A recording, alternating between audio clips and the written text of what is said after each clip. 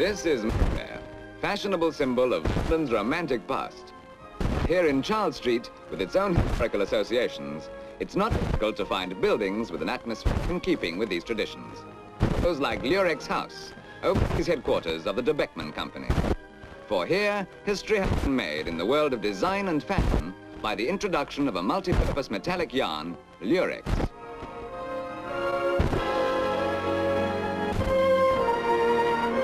To illustrate the enormous strides that have been taken in the development of this non-tarnishing yarn and the uses to which it can be put since its discovery 10 years ago, locally designed fabrics have been imported from all corners of the globe for the Lurex International Fair. This fabric from Guatemala is one of the South American group. Adaptations of native weaves and designs, most of which were found and brought to this country by Francoise Fernier, who organized the fair to preserve the different characteristics Lurex has developed in different countries.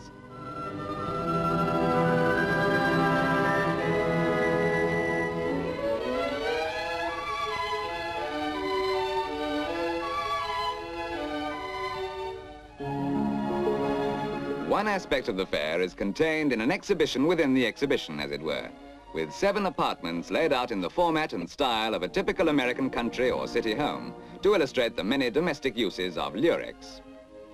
In the same theme, a display of fabrics for automobile upholstery demonstrates the extremes to which the yarn can be utilized. At the other end of the scale, for its decorative value alone, Lurex is today being woven into rugs, table linen, and even pillows. Like some strange, nightmarish world of shadows and sudden brilliance, this is the fantasy creation of designer Robert Little to emphasize the essentially glamorous qualities of metallic yarn. For glamorous and luxurious it is, either alone, like shimmering gold or silver, or interwoven with any other natural or synthetic fiber known to man.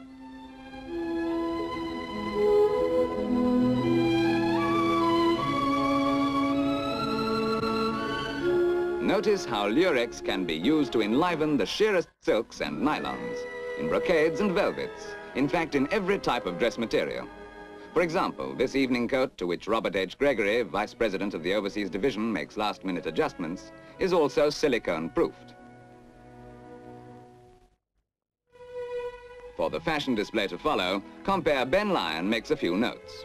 For apart from collecting the usual statistics women expect, Ben adopts a fresh approach to the subject, including 1 or 2 ideas of his own in an informal and light-hearted commentary.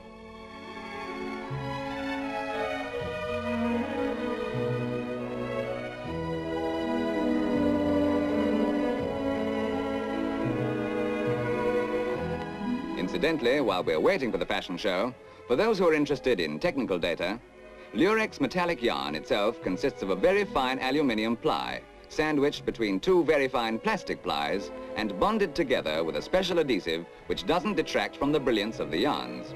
A colorless adhesive produces a silver yarn, which is of course the color of the aluminium core, while a colored adhesive can produce anything from gold to bright jewel colors, bronze or copper, or even opaque porcelain colors. In addition, several colors can be mixed in one yarn.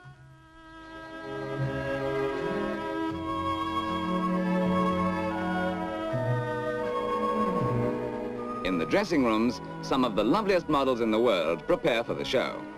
To preserve the authenticity of the atmosphere, the girls have been brought to England to model the various national costumes. A small point perhaps, but one that emphasizes the lengths to which Mrs. Fernie has gone to present an accurate interpretation of the development of Lurex in all parts of the world.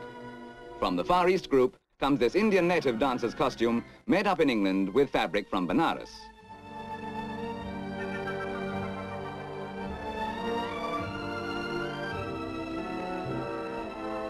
From Thailand, another native dancer's costume, created for the occasion by the same designer, Monty Berman, from fabrics bought in Bangkok.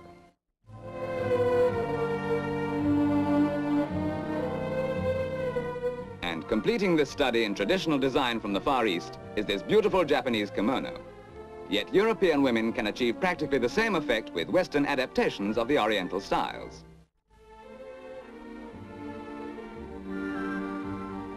From India and Thailand, glitteringly smart evening dresses, glamorous and sophisticated for every formal occasion. And from Japan, a brocade sheath dress with matching coat. Highlight of some of these costumes is the exquisite embroidery in Lurex. In fact, this fine workmanship is one of the reasons why the couture models displayed are worth many thousands of pounds, and why the show is one of the most expensive ever staged, in striking contrast to the cheapness of the yarn itself, which is well within the scope of every woman.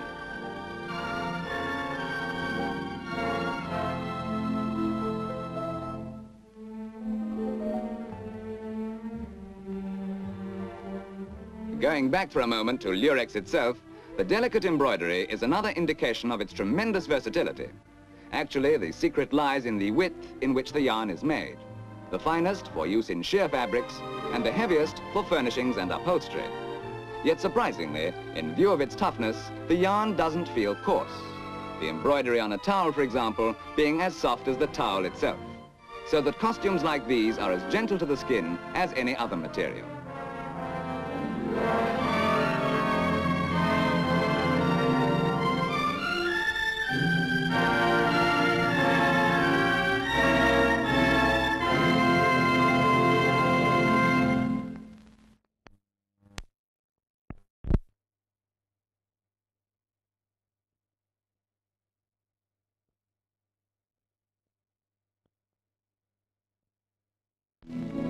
Among its many other virtues, Lurex is unaffected by sunlight or salt water, which makes it a most practical medium for the swimsuit. Although probably more important, if we know women, it looks nice, especially the shimmering effect in water. From the United States comes this model in paisley screen print on silver Lurex lame, while from the continent comes this glamorous Italian white and gold playsuit and gold lame beach cape with hood.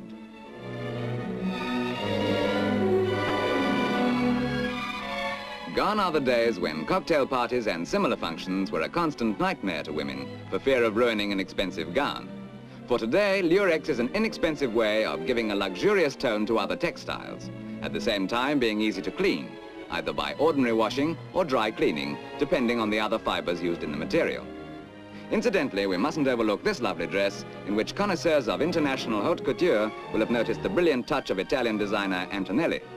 Great Britain is ably represented by this ball gown in peacock blue and gold brocade by Victor Stiebel.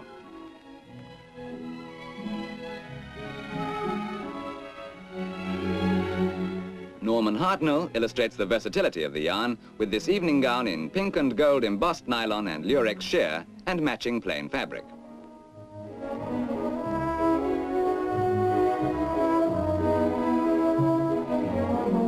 From Paris and the house of Jacques Vatte comes this short evening dress and matching coat.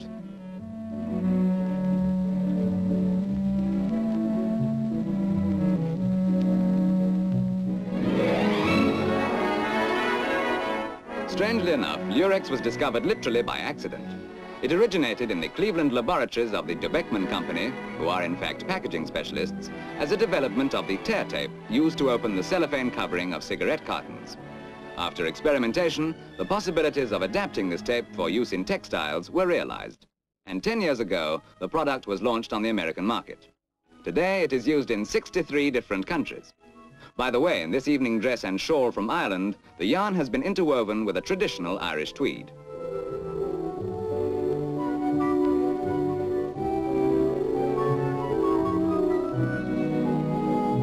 From Germany comes this elegant grey and gold matelassé cocktail suit.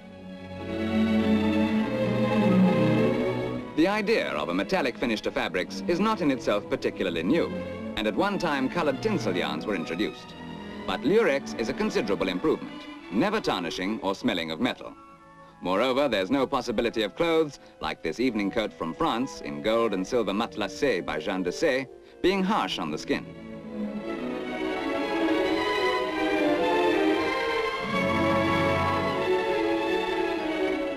British fashions easily hold their own with the competition from overseas, and with this Digby Morton short evening dress in white and silver brocade with trimmed pink satin, it's not difficult to see why. Representing the elite fashion group from France is this evening dress in honey silk and gold brocade by Jeanne Lin Van Castillo. Very lovely, isn't it? But in addition to its use in woven fabrics, Lurex can be used for embroidery, as you've seen, for knitted jersey fabrics and for laces. And this American-style evening gown illustrates this important development. Notice the surprisingly effective contrast of black lace with jet Lurex over black velvet.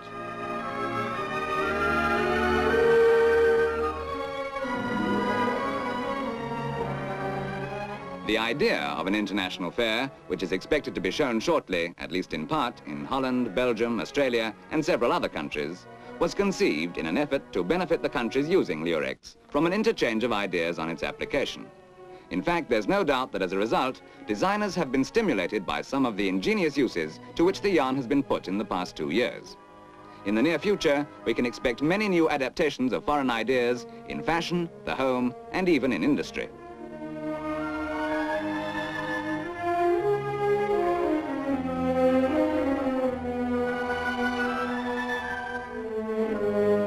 This interchange of ideas, of course, benefits everyone concerned.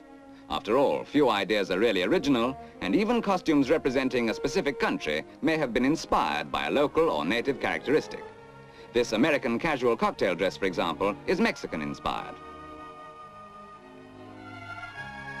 Talking about American styles, the hand-woven black and white tweed fabric by Dorothy Leibs, worn here as an evening toga or wrap, might also be seen as an attractive and highly popular in the United States furnishing fabric.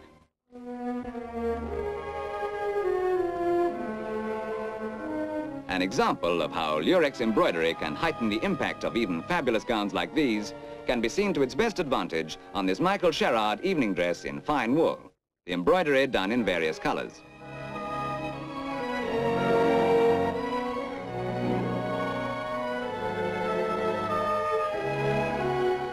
Looking at creations like these, each with an individual loveliness of its own, and each with a common beautifying denominator, the metallic yarn, it's strange that the fabrics are all essentially different in composition.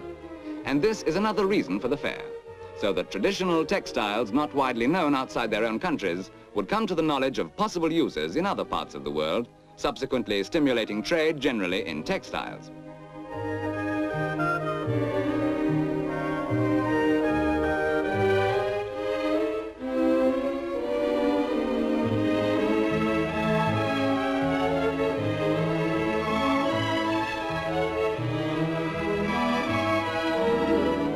So the audience continues to be thrilled by a fashion parade that has all the ingredients of an unforgettable occasion. Haute couture created by the world's top designers, the most beautiful models, and a product that is itself exquisite.